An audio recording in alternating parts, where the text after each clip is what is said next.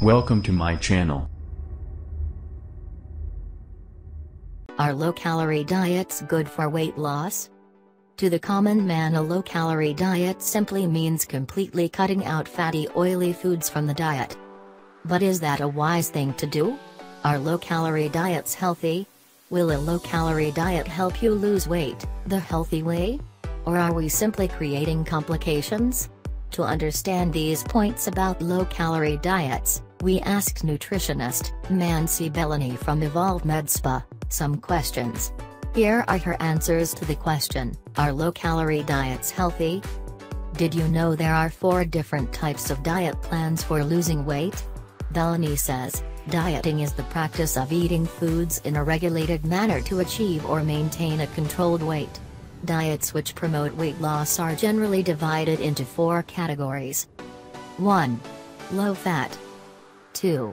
Low CHO. 3. Low calorie diet, LCD. 4. Very low calorie diet, VLCD. Most of us recklessly cut out fat from our diet and intensely exercise to shed all fat, thinking it's a healthy way to lose weight. This is where Mansi Belani steps in to correct this popular notion. She says, a low-calorie diet works on the simple principle that calories in terms of energy gives us fuel for the day-to-day activities. If you reduce calories less than the body requires, it will burn fats, at initial stage, to replace them. If you are eating fewer calories, then your body needs to burn fat. When you cut out fat from your diet, do you feel nauseated and constipated? Here's why: you are inevitably going to feel hungry, and this is the time you may get all the symptoms of a low-calorie diet, such as fatigue, nausea, constipation. However, the side effects do tend to disappear over time. There are also more severe complications that may arise, such as gallstones, irregularities in menstruation, hormonal imbalance if you lose weight too rapidly, so be sure to consult your dietitian for an appropriate plan, she explains. Low-calorie diet permits 500 to 1000 kilocalories per day, through which one can target up to 1 to 2 kilograms loss in 1 week. Coming back to the main question, if we follow an appropriate low-calorie diet, is it beneficial for everyone and will it help in weight loss?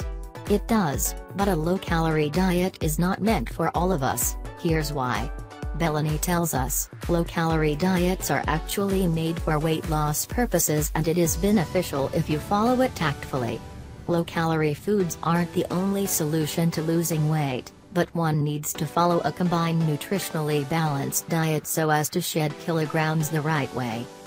Low-calorie diet is not recommended for children, adolescents, and pregnant women.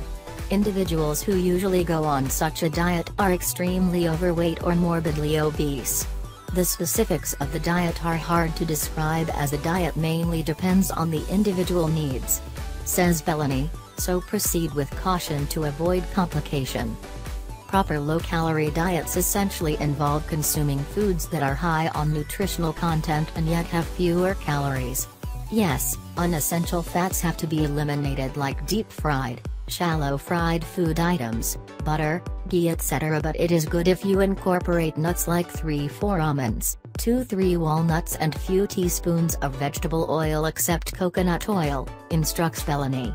This brings us to the next point: what would be an ideal low-calorie diet? Before we proceed, the nutritionist lays out some guidelines for low-calorie diets. Low-calorie diet is considered good if you follow it for lesser days, just to boost the weight loss process when it has reached a plateau. A good calorie-restricted diet would be one that includes all macro and micronutrients in proportion with water and fibers, which is not intricate to do. Calorie restriction should be done later, that is, after lunchtime. Breakfast should be calorie-dense, which will hold you for the rest of the day and will also get utilized faster. Regarding the ideal low-calorie diet, she suggests, calorie-restricted diet concentrates more on fibers, complex carbs, protein like salads, sprouts, beans, pulses, egg whites, few chicken and fish pieces, soups and 1 fruits per day, cereals basically till mid-morning. If you are adamant to follow a low-calorie diet, remember these are suggestions for the general population and they will vary from person to person. It would be wise to follow your personal nutritionist for a diet that pertains to you and your body needs. If you follow a low-calorie diet, do you still need to exercise? If you're thinking that cutting back on calories translates to no need to exercise, then listen up. No kind of diet can ever help you build muscle for healthier metabolism or stay lean, without exercise. Healthy weight loss that does not rebound and double up on relapse, is impossible without adequate exercise. Even if you are on a low-calorie diet, you must follow a good exercise routine for better weight loss results that stay with you for a long time.